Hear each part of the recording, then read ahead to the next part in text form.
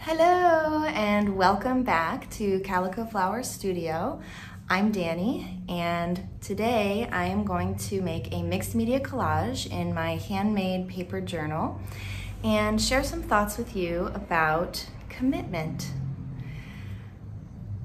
So take a deep breath. I feel like that word comes with a lot of baggage maybe. So I'm here to unpack it and think a little more deeply on it and cultivate it in a way that serves who I want to be as a person and how I want to show up in this world. So sit back and relax and enjoy the process. And if you've been enjoying the process with me, then please subscribe.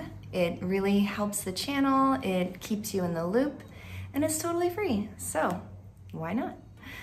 All right, well, thank you so much again for being here, and enjoy.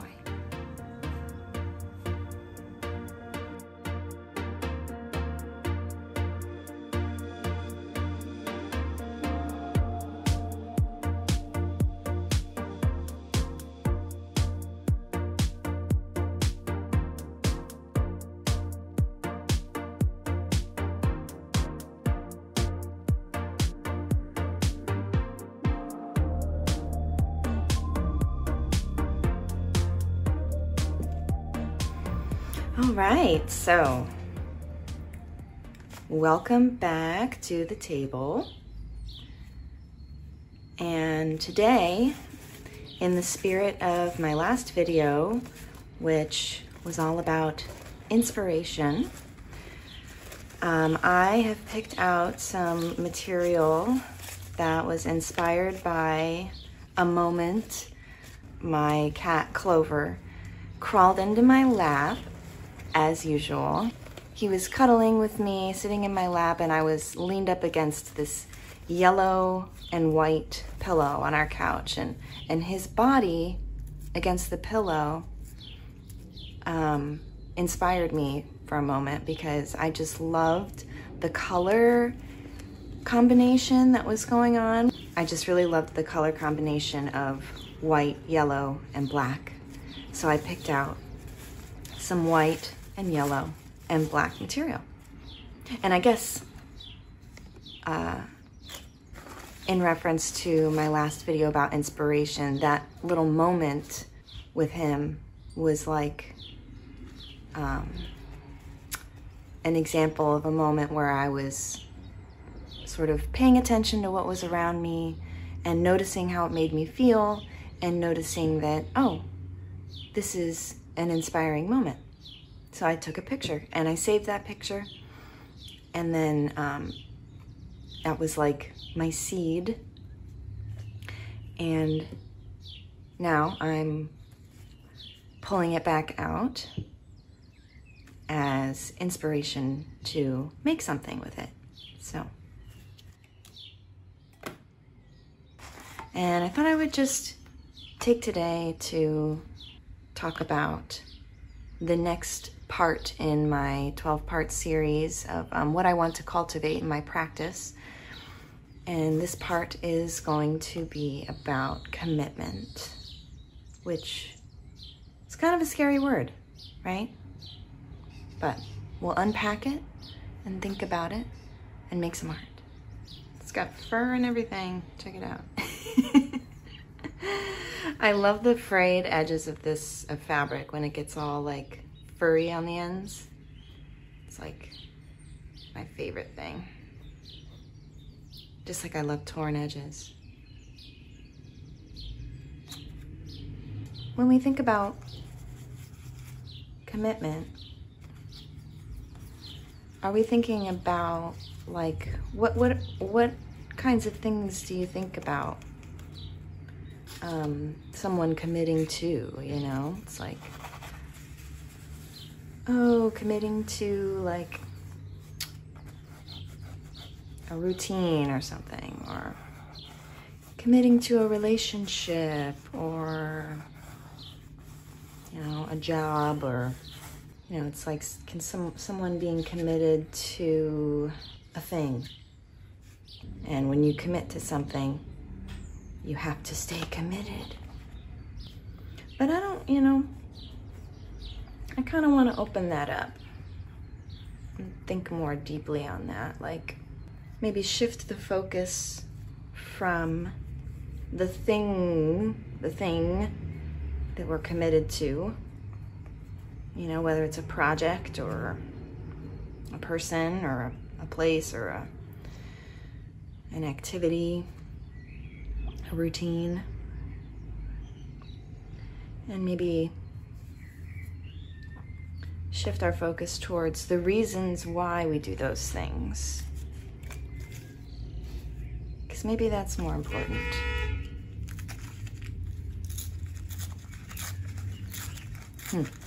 This is a clean cut edge, so I want to make it more loose. I like loose edges. Kind of describes my philosophy towards a lot of things, you know. I don't...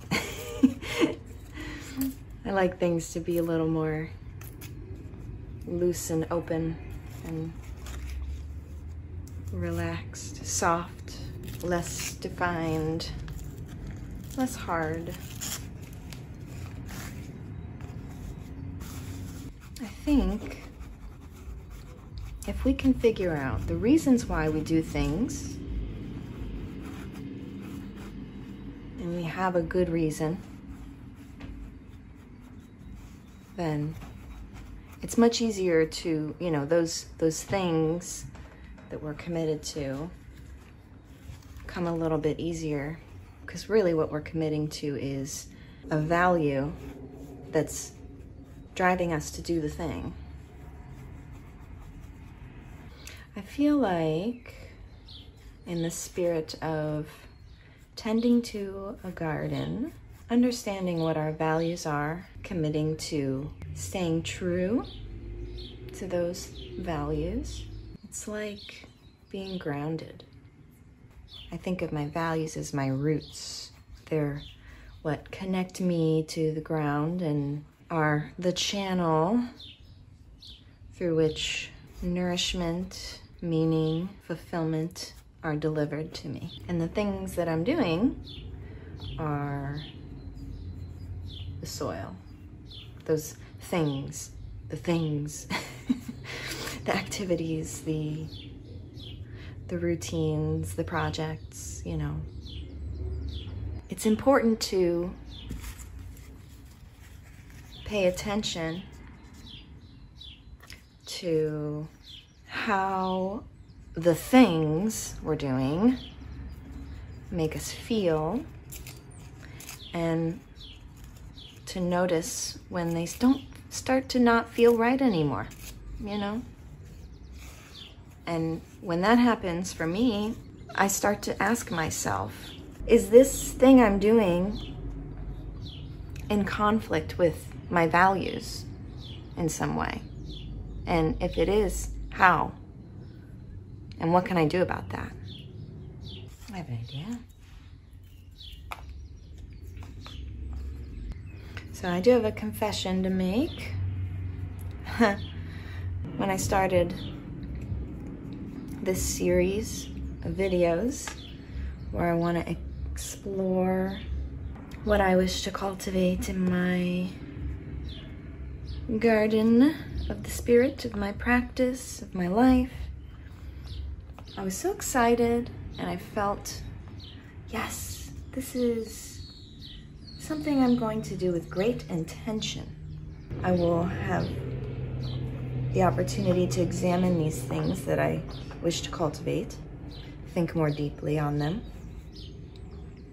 And because doing this is so fulfilling and joyful for me, I thought it might be interesting for other people, which, you know, is like another kind of like secondary thing. Who knows? I thought maybe it'll resonate with some people. And the last couple videos that I put out, that I published, really have not been seen very much.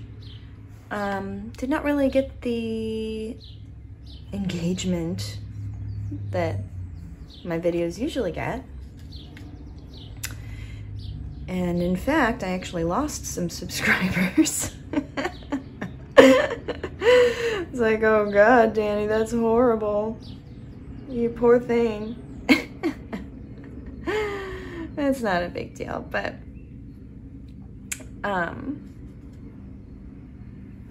you know, I just, being human, I was like, oh my God, no.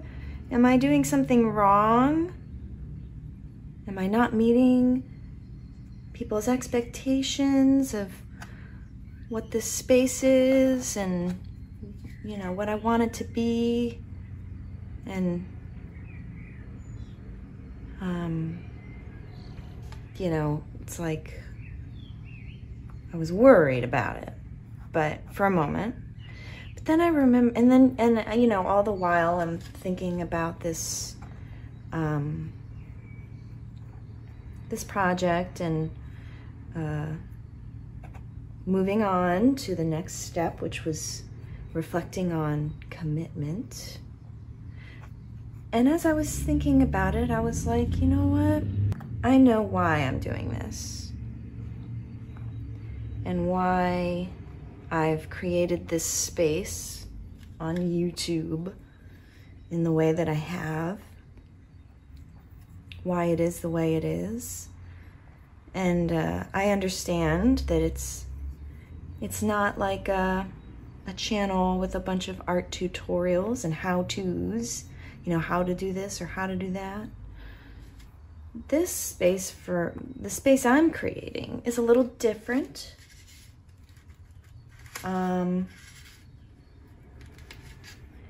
Definitely different than what you might see on like TikTok or Instagram. It's slow.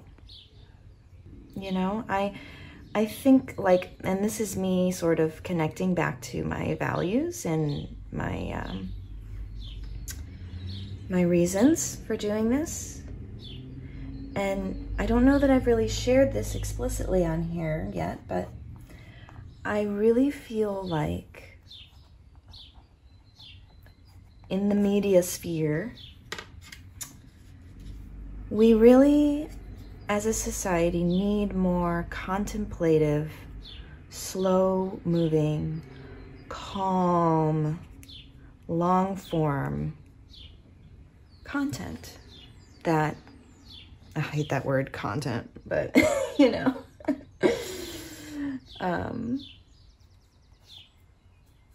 things that make us slow down and think and reflect and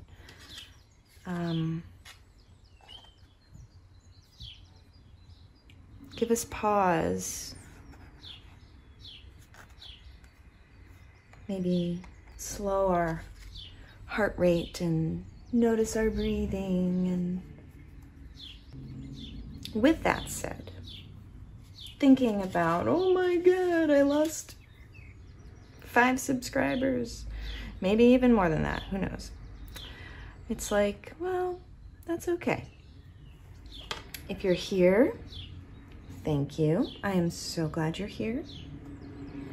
I hope this is everything you expect it to be and hope for it to be. And if it's not for you, it's not what you need, I respect that.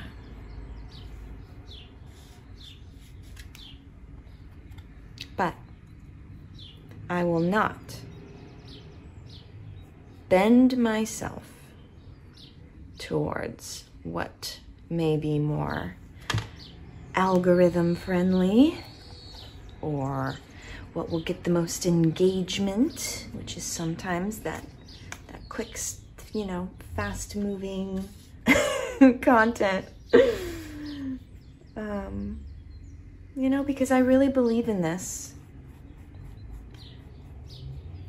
And I will stay committed to that belief and that value of needing more spaces like this where we can slow down and process life and think about things deeply. And of course, encouraging people to do that through the lens of creativity and flow and art and mixed media is the way I do it. That's the way I do it. This is how we do it. Okay. So I'm at peace with that. I had to really think about, like, well, what feels the best in my heart and in my soul and in my vision for how I want to show up in this space that I've created. And this example of evaluating reasons for doing things is very simple. I know that when we think about the things that we do and what we're committed to, it may feel a little less simple than that, you know, like one may feel that it is a privilege to be able to have that much control over what you do and to follow your values and your principles and all of that. Like sometimes we may feel trapped in our commitments, even if they no longer serve our well-being, because, you know, we have no other choice, or we don't have as much control over the situation, or, you know, whatever. And I understand that. I understand. Sometimes we got to do what we got to do to make ends meet. But I also do want to say, don't dismiss these words before sitting with them, because I don't know, you may, if you really think hard on it, if it's worth it to you, if the situation really is pushing for you to evaluate thinking things, consider asking yourself, do I have more control than I think I do? Will my life really fall apart if I let go of this one thing? I've had to ask myself these questions, and they're not easy. I won't pretend they are.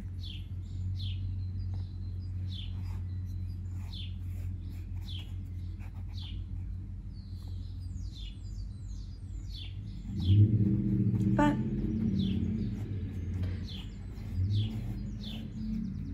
sometimes if you find yourself asking yourself these questions, then I think it's worth your time to really consider, you know, shifting. And that's another thing too, when it comes to commitment, like just being able to recognize and allow your values and your priorities and the things you do to change, you know? It's like, I've heard of many people going into a certain career, and after doing that for a while, a long time, eventually they started to notice how it was no longer serving them. And maybe they went into that career for really good reasons, and they did have that foundation of, you know, value that led them to that thing. But then over time, it changed. And then we have to allow ourselves to change, you know? Give ourselves permission to change.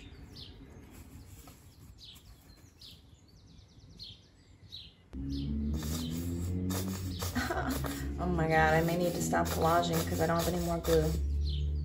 Well, it's okay. Actually, I was thinking about continuing this, but with some other media.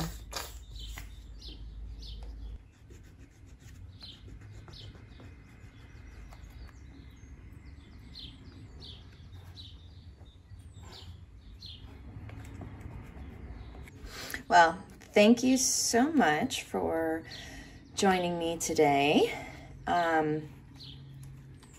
This turned out kind of fun. I like it. I like it. If you enjoyed this video and want to stick around for more parts in this series in which I cultivate or I think about what I intend to cultivate in my creative practice and in my life, then please subscribe to this channel and you won't miss a thing. I hope that you will find time and space to relax and reflect on what it is that you value and how it is that you can stay committed to those values in your life and in your personal practices. So, thank you again and have a beautiful day.